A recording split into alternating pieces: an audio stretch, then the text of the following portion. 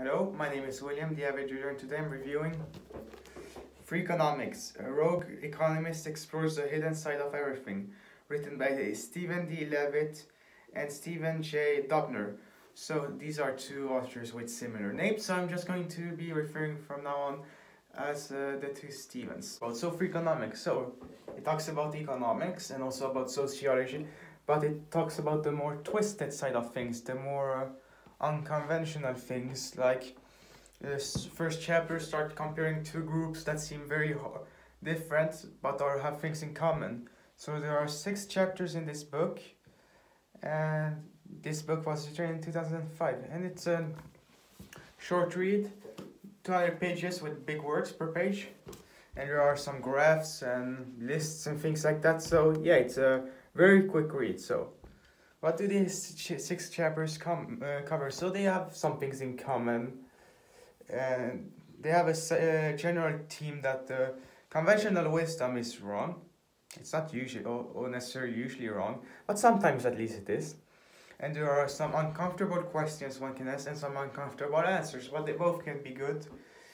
And there's also the lesson that sometimes the incentives you try to create, they're counterproductive, or they have no effect. So, what the 6th chapter? So, chapter 1, it's about school cheaters and sumo wrestlers. What do they have in common?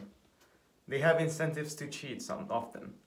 So, a teacher, when they introduced, here's an example of incentives. When they introduced bonuses for teachers who had performance improvements for school, and when they had threatened to take away funding from certain schools which didn't have enough grade, this incentivized the teachers to cheat on the tests. So it's not students only that cheat, it's also the teachers. And usually they did it by, they take the students' test, they change some of the answer to make them right. If they're smart, they correct the easier questions, so the likelihood is more of the outcome is more logical. And you can see that there was cheating by the way of you see the test score go up heavily one year and then they slump down again, because test scores are supposed to be stable or increase incrementally. But if they go like this, you know there's a problem. And sumo wrestlers. So sumo is a very traditional Japanese sport or something like that. Most of them are not paid, but if you're in the elite part, then you're pretty well paid, upper middle class salary. So they have this system that you have to, there are 15 rounds in a sumo match, you have to win at least 8. So they have this corruption thing where the sumo wrestler makes a deal with another one. If one has passed already 8, so an 8 or 9er wins, who's won 8 or 9 rounds so far, they make a deal with a 7 that he will lose the next round. So they do that, and they do that in exchange for some money thing, or things like you scratch my back, I scratch yours eventually, because yeah. And this sometimes it's been uncomfortable for people. How can you cheat in a traditional sports? But you can see that the results change heavily when media focus on it. So when there's when it's the final round and one has a sumo wrestler has to win this one to pass while the other one doesn't, the odds for some reason, for corruption reasons probably, are in favor of the ones who loses typically. But if you have put the media on it, then it's more 50-50 or favors the winner. Chapter 2. What does the Ku Klux Klan and real estate agents have in common? Well, they are they use the fact that they have access to certain information to their advantage. So the Ku Klux Klan wasn't really was taken pretty seriously and had a lot of power, even if murders were slowly decreasing over time, always, each decade, I think. Oh, and here's another interesting quote. I love this since I like guns. Whenever I find a passage where there's a quote about the origin, some negative origins about gun control or something like that. I like to mention it. So there's a quote in there that one of the goals of the KKK, according to President Grant, and this was in the 1860s or 70s, is to take away gun rights from African Americans. So interesting fact. But what do the KKK and the real estate agents have in common? When you have a lot of information revealed about them, or when access to information is improved, they lose their power. So they thrive on having information that people don't have. Same thing with experts, they turn information to their advantage. They tell half-truths often, not necessarily lies, half-truths. Chapter 3, why do drug dealers live with their mothers? So I talk about drugs. Here they talk about mostly about African American drug dealers in Chicago, when during the rise of crack, since that became a popular drug, since cocaine was the drug of the rich, but it's expensive, so they created crack because it's cheaper. But yeah, but here they don't really talk about, oh, how is it to be a crackpot? No, they talk about the business side of it, the economics of drugs. So that's interesting. So more and more people got into the market of selling crack, so prices were lowered slowly. But initially people saw, okay, so if you work really hard, by the way, your odds of, interesting fact, your odds of getting killed as a drug dealer, as a crack dealer, were higher than on death row. Death row is barely, people who are death row, the probability that they're killed is low. People who are crack dealers, the probability that they're killed are very high, 1 in 4. So, yeah, so there's this structure. So you have the boss of the drug cartel, then you've got 3 officers, then you've got the 50 soldiers, and then you've got the rest who pay payment dues for extortion money, protection money, things like that. And the boss is paid well, very good. He gets a giant salary, and he kicks up some of it to the so-called board of directors. It's interesting. Enterprises and criminal organizations have a lot of things in common. The top drug dealer who used the fact that he went to university and his advantage came up high in the system. He became a member of the board of directors. But yeah, so the drug boss, he earns a lot of money. Then you've got his 3 officers. They earn a sizable income, pretty decent one. While the rest, they barely earn anything.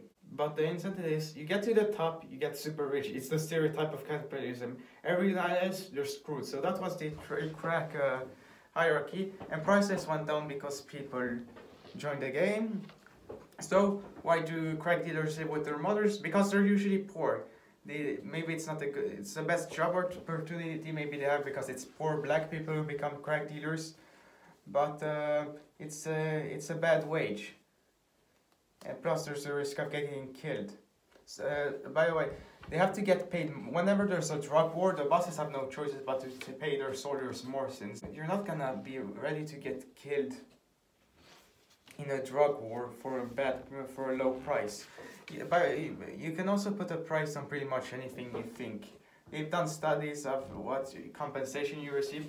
You receive a certain number of weeks of compensation if you lose a hand or arm and or things like that. So that you can imagine how you can value some things. And there's later talk about the value of fetuses and newborns. So that's chapter 4. So the correlation between crime and abortion. So you get to see these 2 contrasting things. Ceausescu in Romania, totalitarian dictator, one of the worst ones in the world historically, he made abortion illegal in the 60s. And when you have abortion legal, accordingly, the people who don't want children now have them. And unwanted children have a high risk of becoming criminals.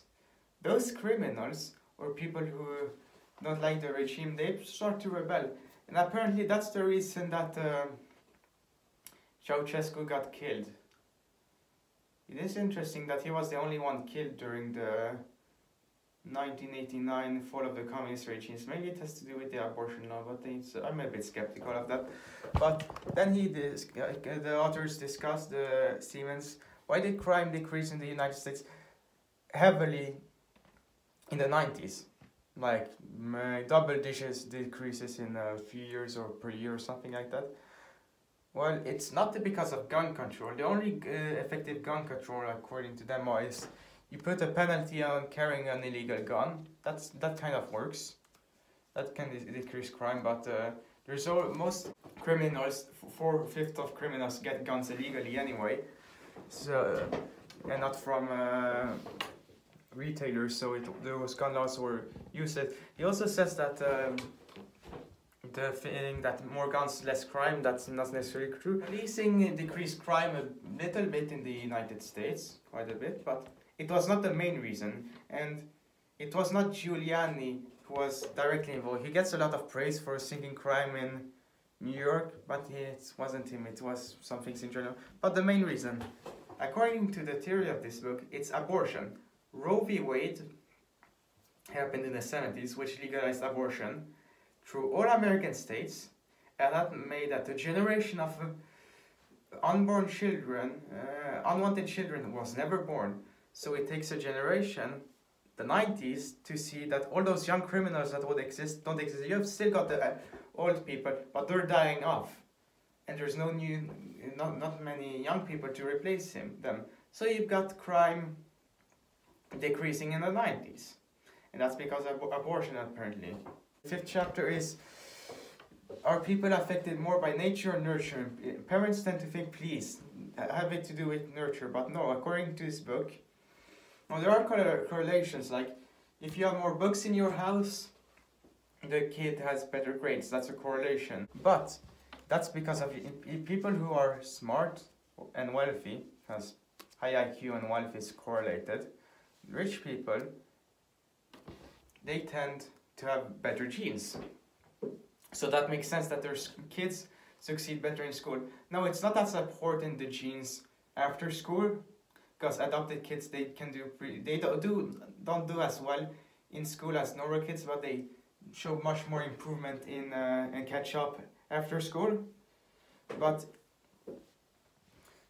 there's no correlation shown really.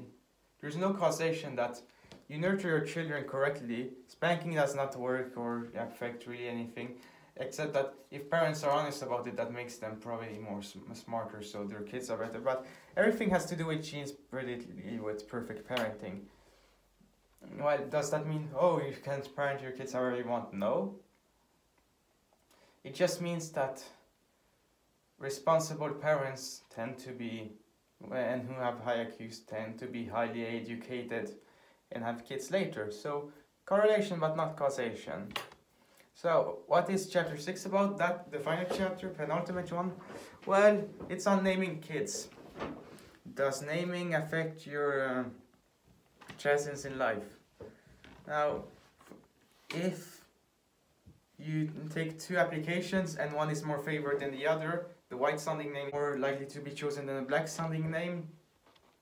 Well, that's because the white sounding one sounds like from a richer family, while the black sounding one sounds like a poorer family, so not as cooperable. And also then if there was really a racist job applicant decider, if he takes the white sounding name and it turns out to be a black guy, well, he wasted the black guy's time because he won't get hired anyway, so it doesn't change too much. But there's a point that people who names tend to be a good indicator of the intelligence of parents or how they are. So if the kids have stupid names, stupid parents sometimes, or poor parents and things like that. So it's not that the names are affecting the kids really negatively. It's just that the genes they have and the upbringing they're going to get from those type of parents, it's not gonna be good. So you name your child a bad thing, or you can also see with this with poorer and people who are, they misname things. like there are some names, and also there's a lesson of you've got these rich families, they name their kids something with whites, and then the whites down the road, the poorer whites, they start taking those names, and the rich parents don't want to use those names for kids anymore. There's a lesson that there's no difference in school results really between races if you control for factors like upbringing, IQ, and things like that. There's no discernible difference, so that can be good news. So yeah, that's pretty much an overview of this book. So, how would I rate Freakonomics? I would say 8 out of 10. It's a good book. Covers some weird subject, and you can read this very easily in a few days.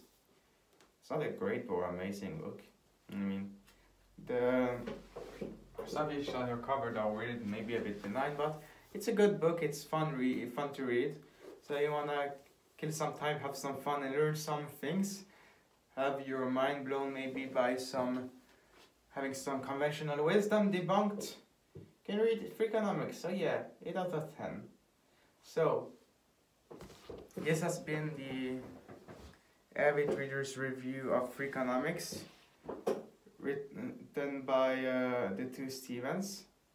I hope you enjoyed this review, and I will see you guys next time.